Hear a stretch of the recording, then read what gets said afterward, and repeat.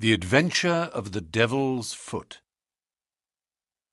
In recording from time to time some of the curious experiences and interesting recollections which I associate with my long and intimate friendship with Mr. Sherlock Holmes, I have continually been faced by difficulties caused by his own aversion to publicity.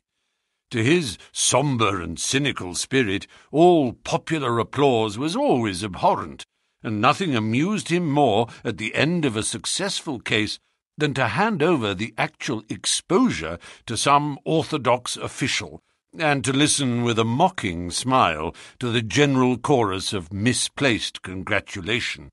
It was indeed this attitude upon the part of my friend, and certainly not any lack of interesting material, which has caused me of late years to lay very few of my records before the public. My participation in some of his adventures was always a privilege which entailed discretion and reticence upon me. It was, then, with considerable surprise that I received a telegram from Holmes last Tuesday. He has never been known to write where a telegram would serve, in the following terms: "Why not tell them of the Cornish horror? Strangest case I have handled." I have no idea what backward sweep of memory had brought the matter fresh to his mind, or what freak had caused him to desire that I should recount it, but I hasten, before another cancelling telegram may arrive, to hunt out the notes which give me the exact details of the case, and to lay the narrative before my readers. It was, then, in the spring of the year 1897 that Holmes's iron constitution showed some symptoms of giving way in the face of constant hard work of a most exacting kind, aggravated, perhaps, by occasional indiscretions of his own. In March of that year, Dr. Agar of Harley Street, whose dramatic introduction to Holmes I may some day recount, gave positive injunctions that the famous private agent lay aside all his cases and surrender himself to complete rest if he wished to avert an absolute breakdown. The state of his health was not a matter in which he himself took the faintest interest, for his mental detachment was absolute, but he was induced at last, on the threat of being permanently disqualified from work, to give himself a complete change of scene and air. Thus it was, in the early spring of that year, we found ourselves together in a small cottage near Poldhu Bay, at the further extremity of the Cornish peninsula. It was a singular spot, and one peculiarly well suited to the grim humour of my patient. From the windows of our little whitewashed house, which stood high upon a grassy headland, we looked down upon the whole sinister semicircle of Mounts Bay, that old death-trap of sailing vessels, with its fringe of black cliffs and surge-swept reefs, on which innumerable seamen have met their end. With a northerly breeze, it lies placid and sheltered, inviting the storm-tossed craft to tack into it for rest and protection. Then come the sudden swirl round of the wind, the blistering gale from the southwest, the dragging anchor, the lee shore, and the last battle in the creaming breakers. The wise mariner stands far out from that evil place. On the land side, our surroundings were as sombre as on the sea. It was a country of rolling moors, lonely and dun-coloured, with an occasional church tower to mark the site of some old-world village. In every direction upon these moors there were traces of some vanished race which had passed utterly away, and left as its sole record strange monuments of stone, irregular mounds which contained the burned ashes of the dead, and curious earthworks which hinted at prehistoric strife.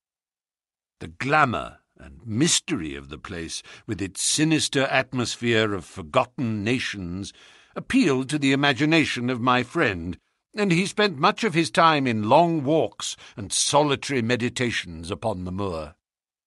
The ancient Cornish language had also arrested his attention, and he had, I remember, conceived the idea that it was akin to the Chaldean, and had been largely derived from the Phoenician traders in tin. He had received a consignment of books upon philology, and was settling down to develop this thesis, when suddenly, to my sorrow, and to his unfeigned delight, we found ourselves, even in that land of dreams, plunged into a problem at our very doors which was more intense, more engrossing, and infinitely more mysterious than any of those which had driven us from London. Our simple life and peaceful, healthy routine were violently interrupted, and we were precipitated into the midst of a series of events which caused the utmost excitement not only in Cornwall, but throughout the whole west of England. Many of my readers may retain some recollection of what was called at the time the Cornish horror, though a most imperfect account of the matter reached the London press. Now, after 13 years, I will give the true details of this inconceivable affair to the public. I have said that scattered towers marked the villages which dotted this part of Cornwall.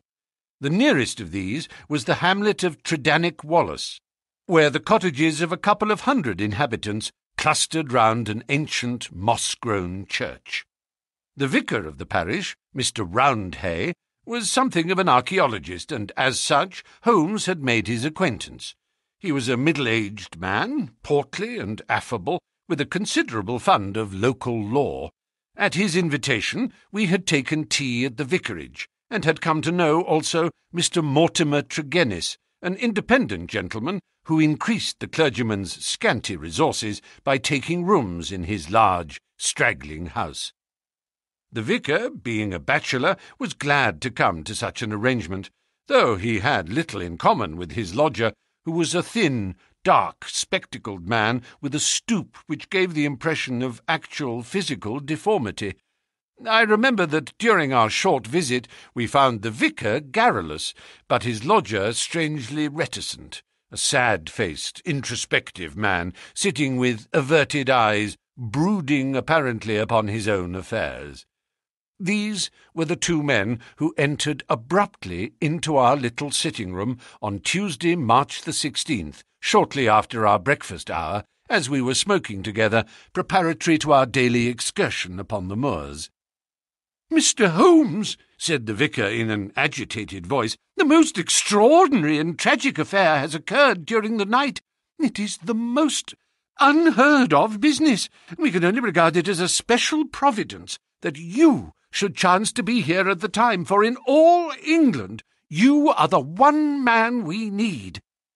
I glared at the intrusive vicar with no very friendly eyes, but Holmes took his pipe from his lips and sat up in his chair like an old hound who hears the view halloo.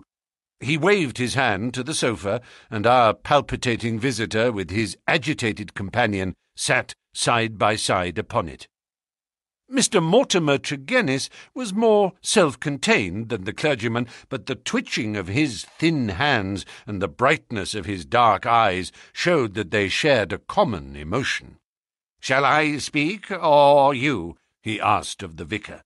"Well, as you seem to have made the discovery, whatever it may be, and the vicar to have had it second-hand, perhaps you had better do the speaking," said Holmes. I glanced at the hastily clad clergyman with the formally dressed lodger seated beside him, and was amused at the surprise which Holmes's simple deduction had brought to their faces. "Perhaps I had better say a few words first," said the vicar, "and then you can judge if you will listen to the details from Mr. Tregennis, or whether we should not hasten at once to the scene of this mysterious affair. I may explain, then, that our friend here spent last evening in the company of his two brothers, Owen and George, and of his sister, Brenda, at their house of Tregennis, which is near the old stone cross upon the moor. He left them shortly after 10 o'clock, playing cards round the dining-room table in excellent health and spirits. This morning, being an early riser, he walked in that direction before breakfast, and was overtaken by the carriage of Dr. Richards, who explained that he had just been sent for on a most urgent call to Tregennis. Mr. Mortimer Tregennis naturally went with him. When he arrived at Tregennis, he found an extraordinary state of things. His 2 brothers and his sister were seated round the table exactly as he had left them, the cards still spread in front of them, and the candles burned down to their sockets. The sister lay back, stone dead in her chair, while the 2 brothers sat on each side of her, laughing, shouting and singing, the senses stricken clean out of them. All 3 of them, the dead woman and the 2 demented men, retained upon their faces an expression of the utmost horror, a convulsion of terror which was dreadful to look upon. There was no sign of the presence of anyone in the house, except Mrs. Porter, the old cook and housekeeper, who declared that she had slept deeply and heard no sound during the night. Nothing had been stolen or disarranged, and there is absolutely no explanation of what the horror can be which has frightened a woman to death and 2 strong men out of their senses. There is the situation, Mr. Holmes, in a nutshell, and if you can help us to clear it up, you will have done a great work." I had hoped that in some way I could coax my companion back into the quiet which had been the object of our journey, but one glance at his intense face and contracted eyebrows told me how vain was now the expectation. He sat for some little time in silence, absorbed in the strange drama which had broken in upon our peace. "I will look into this matter," he said at last. "On the face of it, it would appear to be a case of a very exceptional nature. Have you been there yourself, Mr. Roundhay?" "No, Mr. Holmes. Mr. Tregennis brought back the account to the vicarage, and I at once hurried over with him to consult you." "How far is it to the house where this singular tragedy occurred?" "About a mile inland." "Then we shall walk over together. But before we start, I must ask you a few questions, Mr. Mortimer Tregennis." The other had been silent all this time, but I had observed that his more controlled excitement was even greater than the obtrusive emotion of the clergyman. He sat with a pale, drawn face, his anxious gaze fixed upon Holmes, and his thin hands clasped convulsively together. His pale lips quivered as he listened to the dreadful experience which had befallen his family, and his dark eyes seemed to reflect something of the horror of the scene. "Ask what you like, Mr. Holmes," said he eagerly. "It is a bad thing to speak of, but I will answer you the truth." "Tell me about last night." "Well, Mr. Holmes, I supped there, as the vicar has said, and my elder brother George proposed a game of whist afterwards. We sat down about 9 o'clock. It was 10:15 when I moved to go. I left them all round the table, as merry as could be." "Who let you out?" "Mrs. Porter had gone to bed, so I let myself out. I shut the hall door behind me.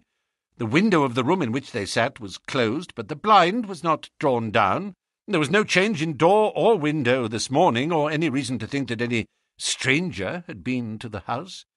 Yet there they sat, driven clean mad with terror, and Brenda lying dead of fright, with her head hanging over the arm of the chair. I'll never get the sight of that room out of my mind so long as I live." "The facts, as you state them, are certainly most remarkable," said Holmes. "I take it that you have no theory yourself which can in any way account for them?" "It's devilish, Mr. Holmes, devilish!" cried Mortimer Tregennis. "It is not of this world. Something has come into that room which has dashed the light of reason from their minds. What human contrivance could do that?" "I fear," said Holmes, "that if the matter is beyond humanity, it is certainly beyond me. Yet we must exhaust all natural explanations before we fall back upon such a theory as this. As to yourself, Mr. Tregennis, I take it you were divided in some way from your family, since they lived together and you had rooms apart?" "That is so, Mr. Holmes, though the matter is past and done with. We were a family of tin miners at Redruth, but we sold our venture to a company and so retired with enough to keep us. I won't deny that there was some feeling about the division of the money, and it stood between us for a time, but it was all forgiven and forgotten, and we were the best of friends together. Looking back at the evening which you spent together, does anything stand out in your memory as throwing any possible light upon the tragedy? Think carefully, Mr. Tregennis, for any clue which can help me. There is nothing at all, sir. Your people were in their usual spirits? Never better. Were they nervous people? Did they ever show any apprehension of coming danger? Nothing of the kind. You have nothing to add, then, which could assist me. Mortimer Tregennis considered earnestly for a moment. "There is one thing occurs to me," said he at last. "As we sat at the table, my back was to the window, and my brother George, he being my partner at cards, was facing it. I saw him once look hard over my shoulder, so I turned round and looked also. The blind was up and the window shut, but I could just make out the bushes on the lawn, and it seemed to me, for a moment, that I saw something moving among them. I couldn't say if it was man or animal, but I just thought there was something there. When I asked him what he was looking at, he told me that he had the same feeling. That is all that I can say." "Did you not investigate?" "No, the matter passed as unimportant."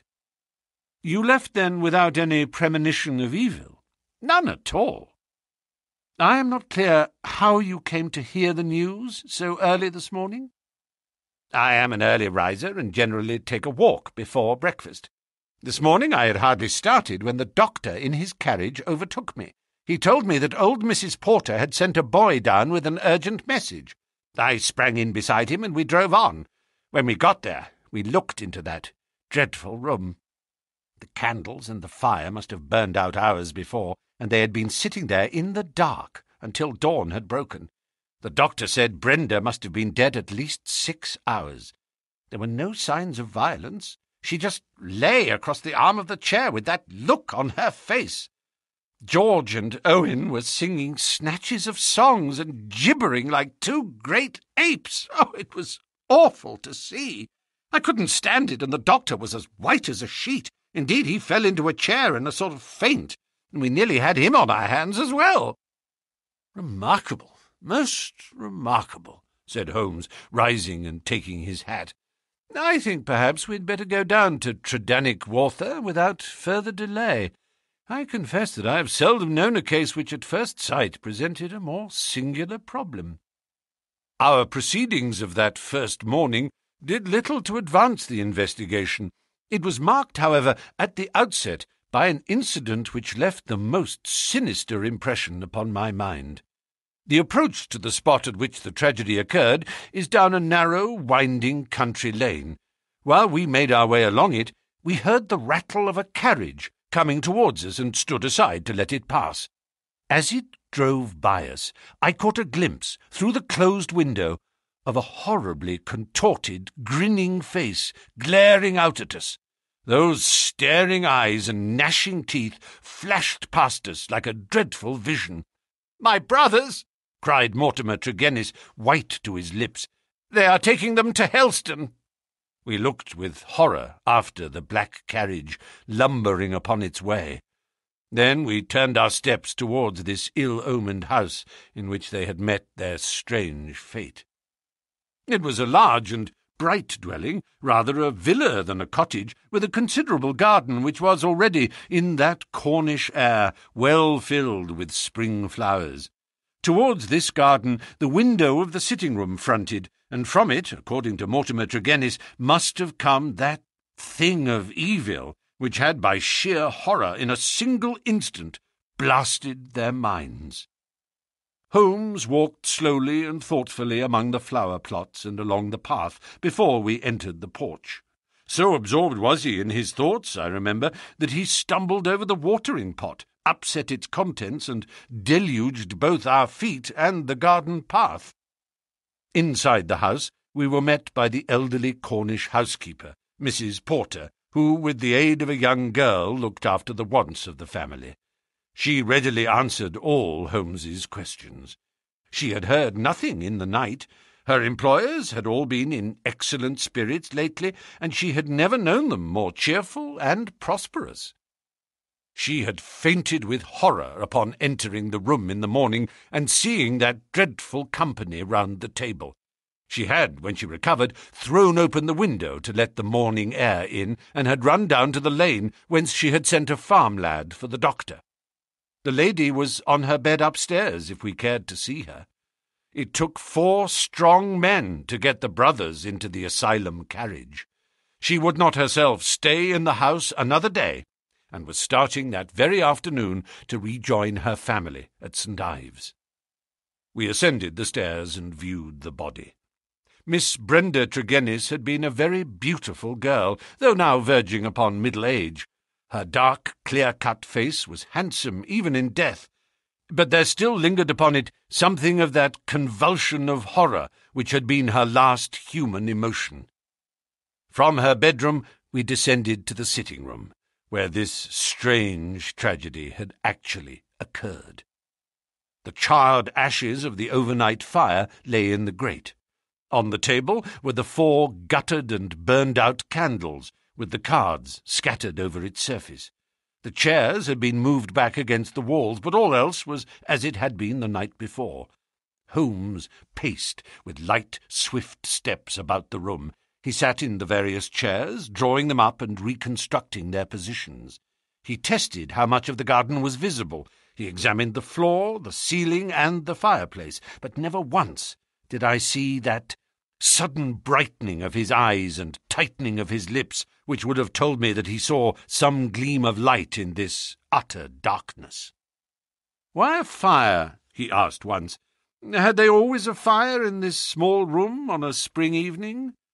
Mortimer Tregennis explained that the night was cold and damp. For that reason, after his arrival, the fire was lit. "What are you going to do now, Mr. Holmes?" he asked. My friend smiled and laid his hand upon my arm. "I think, Watson, that I shall resume that course of tobacco poisoning which you have so often and so justly condemned," said he. "With your permission, gentlemen, we will now return to our cottage, for I am not aware that any new factor is likely to come to our notice here. I will turn the facts over in my mind, Mr. Tregennis, and should anything occur to me, I will certainly communicate with you and the vicar. In the meantime, I wish you both good morning." It was not until long after we were back in Poldhu cottage that Holmes broke his complete and absorbed silence. He sat coiled in his armchair, his haggard and ascetic face hardly visible amid the blue swirl of his tobacco smoke, his black brows drawn down, his forehead contracted, his eyes vacant and far away. Finally he laid down his pipe and sprang to his feet. "It won't do, Watson," said he with a laugh. "Let us walk along the cliffs together and search for flint arrows.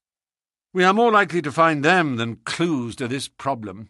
To let the brain work without sufficient material is like racing an engine. It racks itself to pieces. The sea air, sunshine, and patience, Watson. All else will come.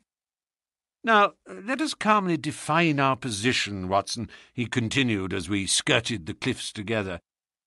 "And let us get a firm grip of the very little which we do know, so that when fresh facts arise we may be ready to fit them into their places. I take it, in the first place, that neither of us is prepared to admit diabolical intrusions into the affairs of men. Let us begin by ruling that entirely out of our minds. Very good. There remain 3 persons who have been grievously stricken by some conscious or unconscious human agency. That is firm ground. Now, when did this occur? Evidently, assuming his narrative to be true, it was immediately after Mr. Mortimer Tregennis had left the room. That is a very important point. The presumption is that it was within a few minutes afterwards. The cards still lay upon the table. It was already past their usual hour for bed, yet they had not changed their position or pushed back their chairs. I repeat, then, that the occurrence was immediately after his departure, and not later than 11 o'clock last night. Our next obvious step is to check so far as we can, the movements of Mortimer Tregennis after he left the room. In this there is no difficulty, and they seem to be above suspicion. Knowing my methods as you do, you were, of course, conscious of the somewhat clumsy water-pot expedient by which I obtained a clearer impress of his foot than might otherwise have been possible. The wet, sandy path took it admirably. Last night was also wet, you will remember, and it was not difficult, having obtained a sample print, to pick out his track among others, and to follow his movements. He appears to have walked away swiftly in the direction of the vicarage. If, then, Mortimer Tregennis disappeared from the scene, and yet some outside person affected the card-players, how can we reconstruct that person? And how was such an impression of horror conveyed? Mrs. Porter may be eliminated. She is evidently harmless. Is there any evidence that someone crept up to the garden window and in some manner produced so terrific an effect that he drove those who saw it out of their senses? The only suggestion in this direction comes from Mortimer Tregennis himself, who says that his brother spoke about some movement in the garden. That is certainly remarkable, as the night was rainy, cloudy, and dark. Anyone who had the design to alarm these people would be compelled to place his very face against the glass before he could be seen. There is a 3-foot flower border outside this window, but no indication of a footmark. It is difficult to imagine, then, how an outsider could have made so terrible an impression upon the company. Nor have we found any possible motive for so strange and elaborate an attempt. You perceive our difficulties, Watson. They are only too clear, I answered with conviction. And yet, with a little more material, we may prove that they are not insurmountable, said Holmes. I fancy that among your extensive archives, Watson, you may find some which were nearly as obscure. Meanwhile, we shall put the case aside until more accurate data are available, and devote the rest of our morning to the pursuit of Neolithic man. I may have commented upon my friend's power of mental detachment, but never have I wondered at it more than upon that spring morning in Cornwall, when for 2 hours he discoursed upon celts, arrowheads, and shards, as lightly as if no sinister mystery were waiting for his solution. It was not until we had returned in the afternoon to our cottage that we found a visitor awaiting us, who soon brought our minds back to the matter in hand. Neither of us needed to be told who that visitor was. The huge body, the craggy and deeply seamed face with the fierce eyes and hawk-like nose, the grizzled hair which nearly brushed our cottage ceiling, the beard, golden at the fringes and white near the lips, save for the nicotine stain from his perpetual cigar, all these were as well known in London as in Africa, and could only be associated with the tremendous personality of Dr. Leon Sterndale, the great lion hunter and explorer. We had heard of his presence in the district, and had once or twice caught sight of his tall figure upon the moorland paths. He made no advances to us, however, nor would we have dreamed of doing so to him, as it was well known that it was his love of seclusion which caused him to spend the greater part of the intervals between his journeys in a small bungalow buried in the lonely wood of Beecham Ariance. Here, amid his books and his maps, he lived an absolutely lonely life, attending to his own simple wants and paying little apparent heed to the affairs of his neighbours. It was a surprise to me, therefore, to hear him asking Holmes in an eager voice whether he had made any advance in his reconstruction of this mysterious episode. "The county police are utterly at fault," said he, "but perhaps your wider experience has suggested some conceivable explanation. My only claim to being taken into your confidence is that during my many residences here I have come to know this family of Tregennis very well. Indeed, upon my Cornish mother's side, I could call them cousins, and their strange fate has naturally been a great shock to me. I may tell you that I've got as far as Plymouth upon my way to Africa, but the news reached me this morning, and I came straight back again to help in the inquiry." Holmes raised his eyebrows. "Did you lose your boat through it? I will take the next. Dear me, that is friendship indeed. I tell you they were relatives." "Quite so, cousins of your mother. Was your baggage aboard the ship?" "Some of it, but the main part at the hotel."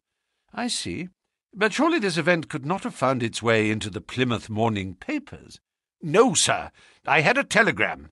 "Might I ask from whom?" A shadow passed over the gaunt face of the explorer. "You are very inquisitive, Mr. Holmes." "It is my business."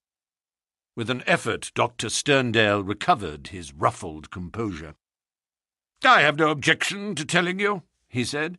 "It was Mr. Roundhay, the vicar, who sent me the telegram which recalled me." "Thank you," said Holmes. "I may say in answer to your original question that I have not cleared my mind entirely on the subject of this case, but that I have every hope of reaching some conclusion. It would be premature to say more." "Perhaps you would not mind telling me if your suspicions point in any particular direction?" "No, I could hardly answer that." "Then I have wasted my time and need not prolong my visit." The famous doctor strode out of our cottage in considerable ill-humour, and within 5 minutes Holmes had followed him. I saw him no more until the evening, when he returned with a slow step and haggard face, which assured me that he had made no great progress with his investigation. He glanced at a telegram which awaited him and threw it into the grate. "From the Plymouth Hotel, Watson," he said. "I learned the name of it from the vicar, and I wired to make certain that Dr. Leon Sterndale's account was true.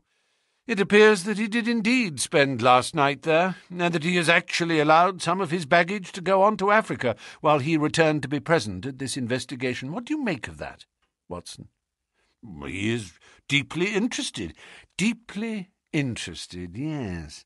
There is a thread here which we had not yet grasped, and which might lead us through the tangle. Cheer up, Watson, for I am very sure that our material has not yet all come to hand. When it does, we may soon leave our difficulties behind us." Little did I think how soon the words of Holmes would be realized, or how strange and sinister would be that new development which opened up an entirely fresh line of investigation. I was shaving at my window in the morning when I heard the rattle of hoofs, and, looking up, saw a dog-cart coming at a gallop down the road. It pulled up at our door, and our friend the vicar sprang from it and rushed up our garden path. Holmes was already dressed, and we hastened down to meet him. Our visitor was so excited that he could hardly articulate, but at last, in gasps and bursts, his tragic story came out of him.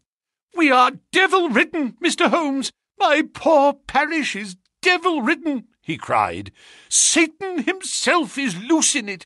We are given over into his hands." He danced about in his agitation, a ludicrous object, if it were not for his ashy face and startled eyes. Finally, he shot out his terrible news. "Mr. Mortimer Tregennis died during the night, and with exactly the same symptoms as the rest of his family." Holmes sprang to his feet, all energy in an instant. "Can you fit us both into your dog-cart?" "Yes, I can." "Then, Watson, we will postpone our breakfast. Mr. Roundhay, we are entirely at your disposal. Hurry, hurry, before things get disarranged." The lodger occupied 2 rooms at the vicarage, which were in an angle by themselves, the one above the other. Below was a large sitting-room, above his bedroom. They looked out upon a croquet lawn which came up to the windows. We had arrived before the doctor or the police, so that everything was absolutely undisturbed. Let me describe exactly the scene as we saw it upon that misty March morning. It has left an impression which can never be effaced from my mind. The atmosphere of the room was of a horrible and depressing stuffiness. The servant who had first entered had thrown up the window, or it would have been even more intolerable. This might partly be due to the fact that a lamp stood flaring and smoking on the centre table. Beside it, sat the dead man, leaning back in his chair, his thin beard projecting, his spectacles pushed up onto his forehead, and his lean, dark face turned towards the window and twisted into that same distortion of terror which had marked the features of his dead sister. His limbs were convulsed, and his fingers contorted, as though he had died in a very paroxysm of fear. He was fully clothed, though there were signs that his dressing had been done in a hurry. We had already learned that his bed had been slept in, and that the tragic end had come to him in the early morning. One realized the red-hot energy which underlay Holmes's phlegmatic exterior when one saw the sudden change which came over him from the moment that he entered the fatal apartment. In an instant he was tense and alert, his eyes shining, his face set, his limbs quivering with eager activity. He was out on the lawn, in through the window, round the room, and up into the bedroom, for all the world like a dashing foxhound drawing a cover. In the bedroom he made a rapid cast around, and ended by throwing open the window, which appeared to give him some fresh cause for excitement, for he leaned out of it with loud ejaculations of interest and delight.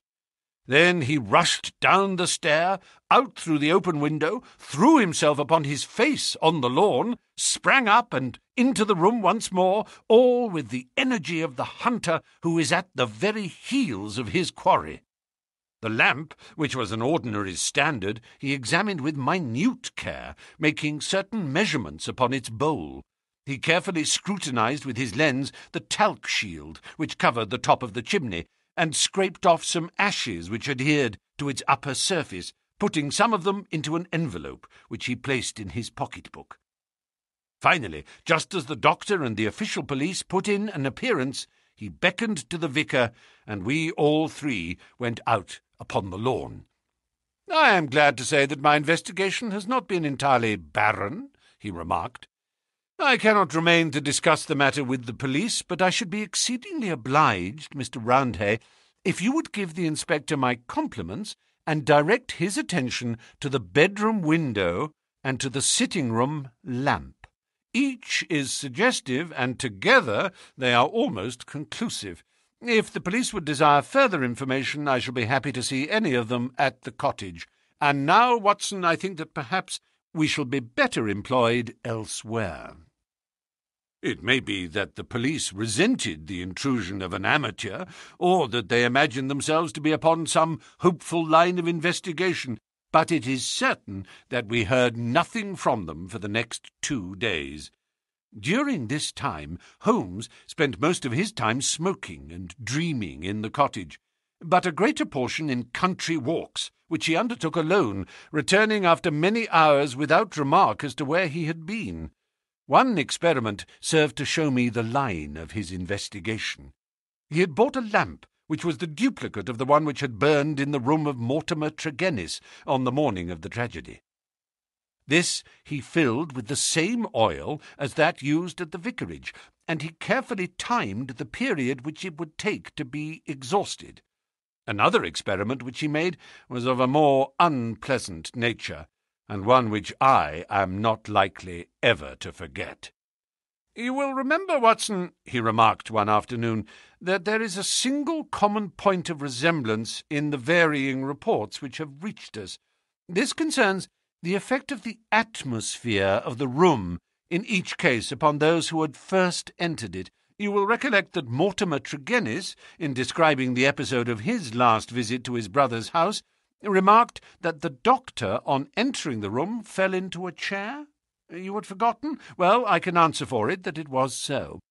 Now, you will remember also that Mrs. Porter, the housekeeper, told us that she herself fainted upon entering the room, and had afterwards opened the window. In the second case, that of Mortimer Tregennis himself, you cannot have forgotten the horrible stuffiness of the room when we arrived, though the servant had thrown open the window. That servant, I found upon inquiry, was so ill that she had gone to her bed. You will admit, Watson, that these facts are very suggestive. In each case there is evidence of a poisonous atmosphere. In each case also there is combustion going on in the room. In the one case a fire, in the other a lamp. The fire was needed, but the lamp was lit, as a comparison of the oil consumed will show, long after it was broad daylight. Why? Surely because there is some connection between three things: the burning, the stuffy atmosphere, and finally the madness or death of those unfortunate people. That is clear, is it not? It would appear so. At least we may accept it as a working hypothesis. We will suppose, then, that something was burned in each case which produced an atmosphere causing strange toxic effects. Very good. In the first instance, that of the Tregennis family, this substance was placed in the fire. Now the window was shut, but the fire would naturally carry fumes to some extent up the chimney. Hence one would expect the effects of the poison to be less than in the second case, where there was less escape for the vapour. The result seems to indicate that it was so, since in the first case only the woman, who had presumably the more sensitive organism, was killed, the others exhibiting that temporary or permanent lunacy which is evidently the first effect of the drug. In the second case the result was complete. The facts, therefore, seem to bear out the theory of a poison which worked by combustion. With this train of reasoning in my head, I naturally looked about in Mortimer Tregennis's room to find some remains of this substance. The obvious place to look was the talc shelf or smoke guard of the lamp. There, sure enough, I perceived a number of flaky ashes, and round the edges a fringe of brownish powder which had not yet been consumed. Half of this I took, as you saw, and I placed it in an envelope. Why half, Holmes? It is not for me, my dear Watson, to stand in the way of the official police force. I leave them all the evidence which I found. The poison still remained upon the talc, had they the wit to find it. Now, Watson, we will light our lamp.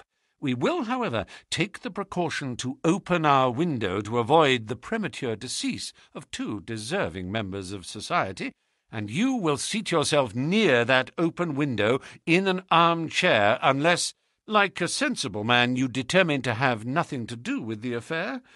Oh, you will see it out, will you? I thought I knew my Watson.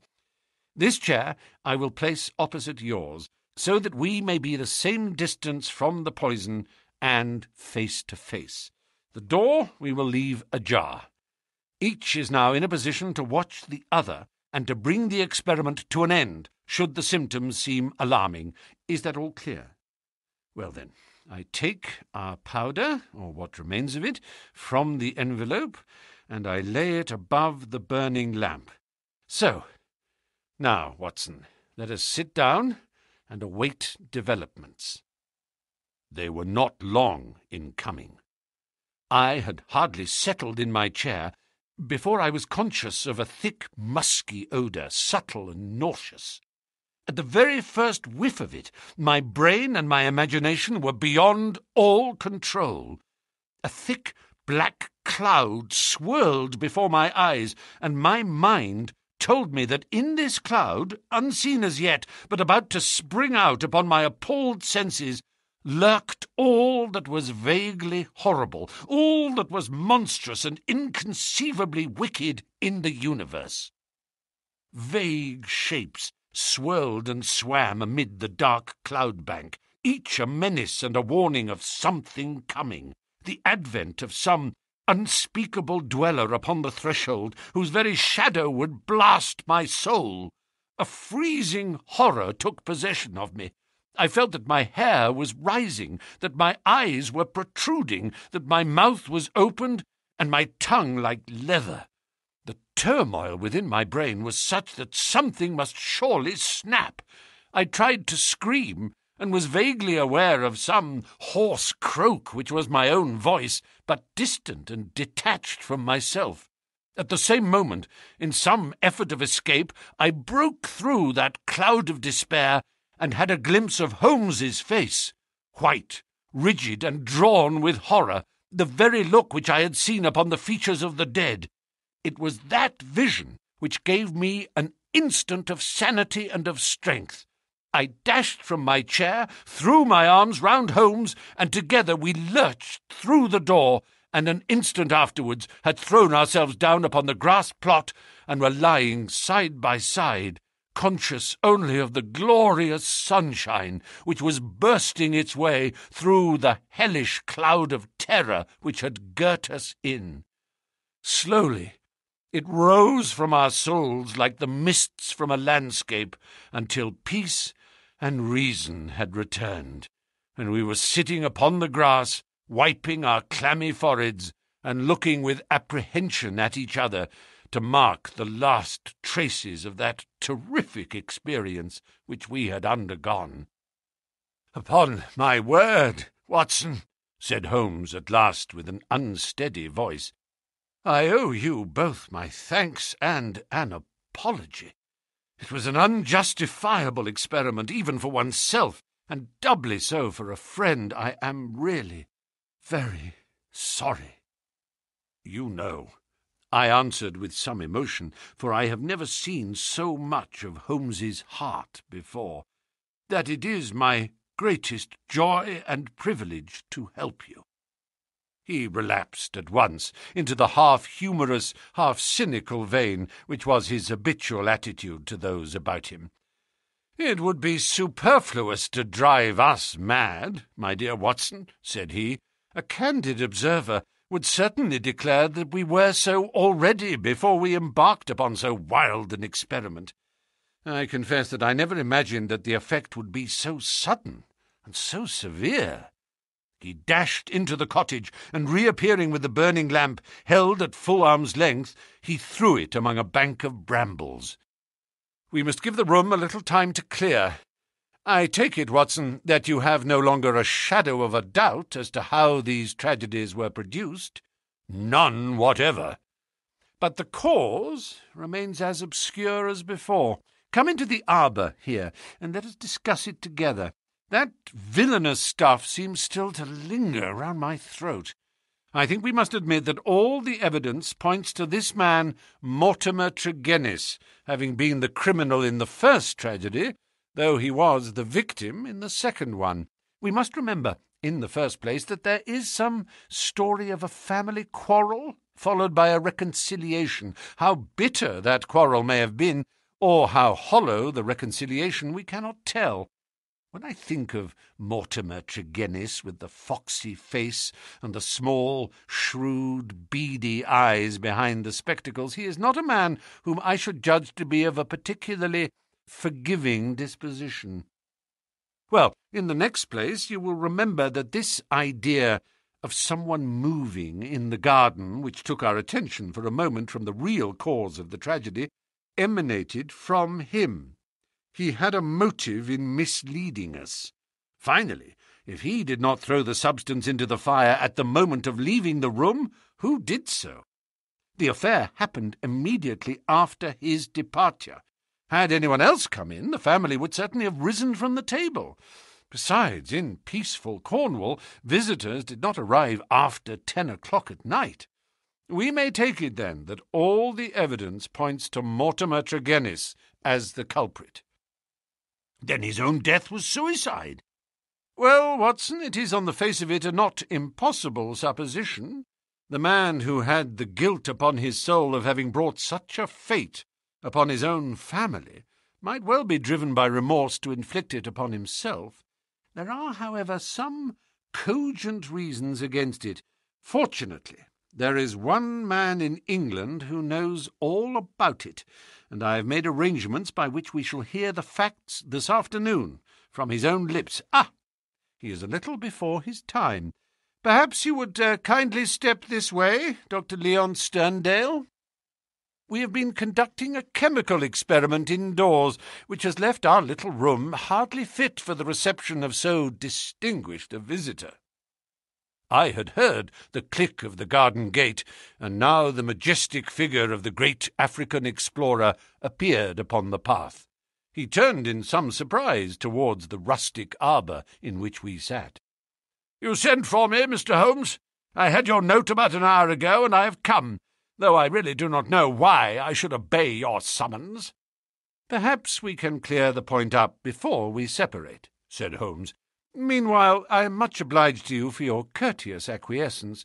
You will excuse this informal reception in the open air, but my friend Watson and I have nearly furnished an additional chapter to what the papers call the Cornish horror, and we prefer a clear atmosphere for the present. Perhaps, since the matters which we have to discuss will affect you personally in a very intimate fashion, it is as well that we should talk where there can be no eavesdropping." The explorer took his cigar from his lips and gazed sternly at my companion. "I am at a loss to know, sir," he said, "what you can have to speak about which affects me personally in a very intimate fashion." "The killing of Mortimer Tregennis," said Holmes. For a moment I wished that I were armed. Sterndale's fierce face turned to a dusky red, his eyes glared, and the knotted, passionate veins started out in his forehead, while he sprang forward with clenched hands towards my companion. Then he stopped, and with a violent effort he resumed a cold, rigid calmness, which was perhaps more suggestive of danger than his hot-headed outburst. "I have lived so long among savages and beyond the law," said he, "that I have got into the way of being a law to myself. You would do well, Mr. Holmes, not to forget it, for I have no desire to do you an injury." "Nor have I any desire to do you an injury, Dr. Sterndale. Surely the clearest proof of it is that, knowing what I know, I have sent for you and not for the police." Sterndale sat down with a gasp, overawed for perhaps the first time in his adventurous life. There was a calm assurance of power in Holmes's manner which could not be withstood. Our visitor stammered for a moment, his great hands opening and shutting in his agitation. What do you mean?" he asked at last. "If this is bluff upon your part, Mr. Holmes, you have chosen a bad man for your experiment. Let us have no more beating about the bush. What do you mean?" "I will tell you," said Holmes, "and the reason why I tell you is that I hope frankness may beget frankness. What my next step may be will depend entirely upon the nature of your own defence." "My defence?"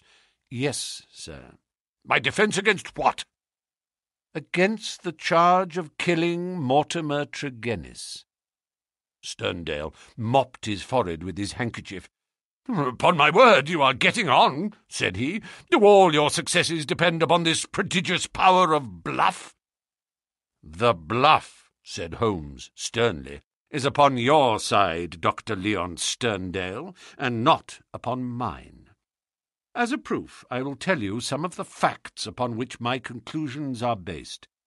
Of your return from Plymouth, allowing much of your property to go on to Africa, I will say nothing save that it first informed me that you were one of the factors which had to be taken into account in reconstructing this drama.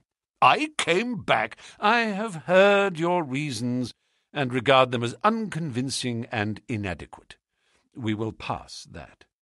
You came down here to ask me whom I suspected. I refused to answer you. You then went to the vicarage, waited outside it for some time, and finally returned to your cottage." "How do you know that?" "I followed you." "I saw no one." "That is what you may expect to see when I follow you. You spent a restless night at your cottage, and you formed certain plans, which in the early morning you proceeded to put into execution. Leaving your door just as day was breaking, you filled your pocket with some reddish gravel that was lying heaped beside your gate." Sterndale gave a violent start and looked at Holmes in amazement. "You then walked swiftly for the mile which separated you from the vicarage. You were wearing, I may remark, the same pair of ribbed tennis shoes which are at the present moment upon your feet. At the vicarage you passed through the orchard and the side hedge, coming out under the window of the lodger Tregennis. It was now daylight, but the household was not yet stirring. You drew some of the gravel from your pocket, and you threw it up at the window above you. Sterndale sprang to his feet. "I believe that you are the devil himself," he cried. Holmes smiled at the compliment. It took 2 or possibly 3 handfuls before the lodger came to the window. You beckoned him to come down. He dressed hurriedly and descended to his sitting-room. You entered by the window. There was an interview, a short one, during which you walked up and down the room. Then you passed out and closed the window, standing on the lawn outside, smoking a cigar and watching what occurred. Finally, after the death of Tregennis, you withdrew as you had come. Now, Dr. Sterndale, how do you justify such conduct, and what were the motives for your actions? If you prevaricate or trifle with me, I give you my assurance that the matter will pass out of my hands forever." Our visitor's face had turned ashen grey as he listened to the words of his accuser. Now he sat for some time in thought, with his face sunk in his hands. Then, with a sudden impulsive gesture, he plucked a photograph from his breast pocket and threw it on the rustic table before us. "That is why I have done it," said he. It showed the bust and face of a very beautiful woman. Holmes stooped over it. "Brenda Tregennis," said he. "Yes, Brenda Tregennis," repeated our visitor. "For years I have loved her. For years she has loved me. There is the secret of that Cornish seclusion which people have marvelled at. It has brought me close to the one thing on earth that was dear to me.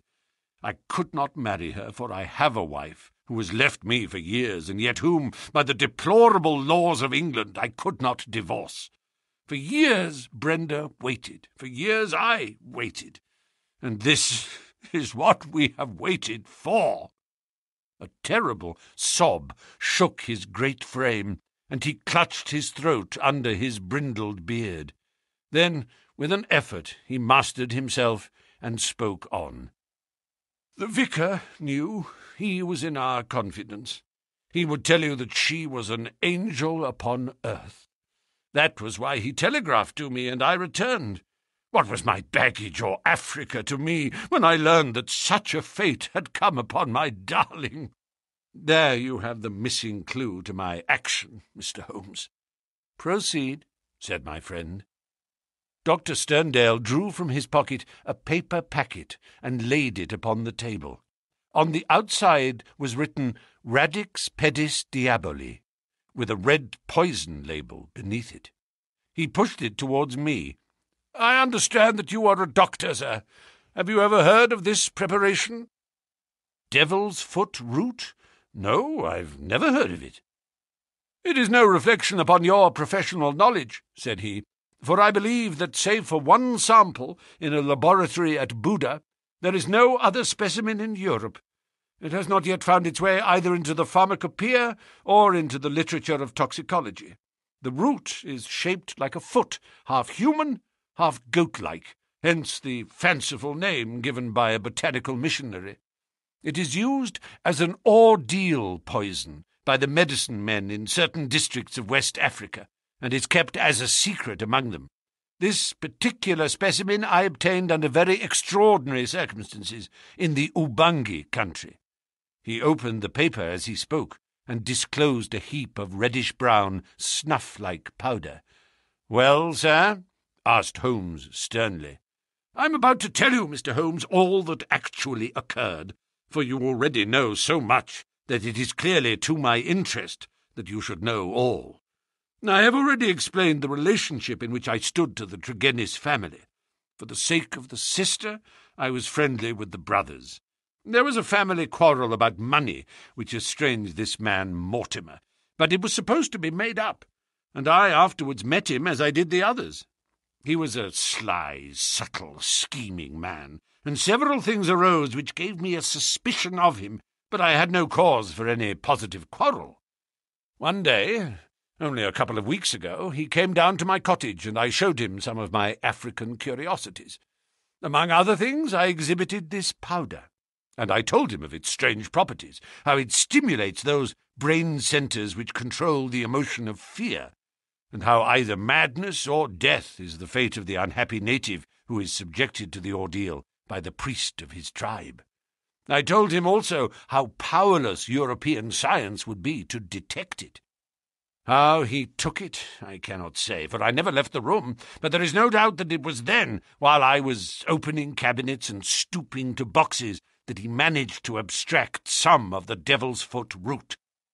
I remember how he plied me with questions as to the amount and the time that was needed for its effect, but I little dreamed that he could have a personal reason for asking. I thought no more of the matter until the vicar's telegram reached me at Plymouth. This villain had thought that I would be at sea before the news could reach me, and that I should be lost for years in Africa. But I returned at once. Of course, I could not listen to the details without feeling assured that my poison had been used. I came round to see you on the chance that some other explanation had suggested itself to you, but there could be none. I was convinced that Mortimer Tregennis was the murderer, that for the sake of money, and with the idea, perhaps, that if the other members of his family were all insane, he would be the sole guardian of their joint property, he had used the devil's foot powder upon them, driven 2 of them out of their senses, and killed his sister Brenda, the one human being whom I have ever loved, or who has ever loved me. There was his crime. What was to be his punishment? Should I appeal to the law? Where were my proofs? I knew that the facts were true, but could I help to make a jury of countrymen believe so fantastic a story? I might, or I might not, but I could not afford to fail. My soul cried out for revenge. I have said to you once before, Mr. Holmes, that I have spent much of my life outside the law, and that I have come at last to be a law to myself. So it was even now. I determined that the fate which he had given to others should be shared by himself. Either that, or I would do justice upon him with my own hand. In all England there can be no man who sets less value upon his own life than I do at the present moment. Now I have told you all. You have yourself supplied the rest. I did, as you say, after a restless night, set off early from my cottage. I foresaw the difficulty of arousing him, so I gathered some gravel from the pile which you have mentioned, and I used it to throw up to his window. He came down and admitted me through the window of the sitting-room. I laid his offence before him. I told him that I had come both as judge and executioner. The wretch sank into a chair, paralyzed at the sight of my revolver. I lit the lamp, put the powder above it, and stood outside the window, ready to carry out my threat to shoot him should he try to leave the room. In 5 minutes he died. By God, how he died! But my heart was flint, for he endured nothing which my innocent darling had not felt before him. There is my story, Mr. Holmes. Perhaps, if you loved a woman, you would have done as much yourself. At any rate, I am in your hands. You can take what steps you like. As I have already said, there is no man living who can fear death less than I do. Holmes sat for some little time in silence. "What were your plans?" he asked at last.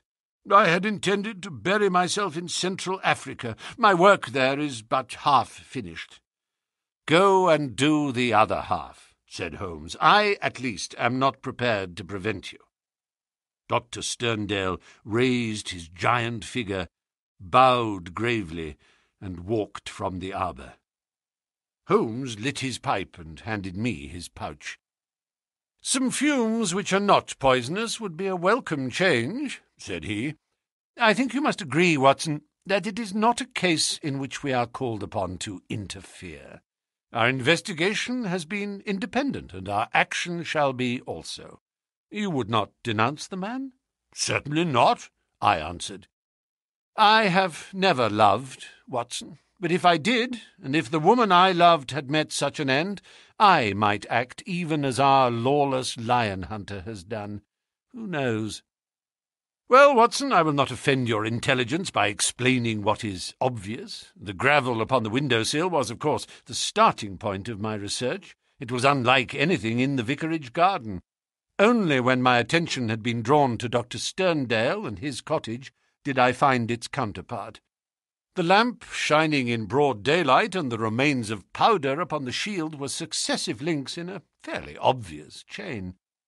And now, my dear Watson, I think we may dismiss the matter from our mind and go back with a clear conscience to the study of those Chaldean roots which are surely to be traced in the Cornish branch of the great Celtic speech.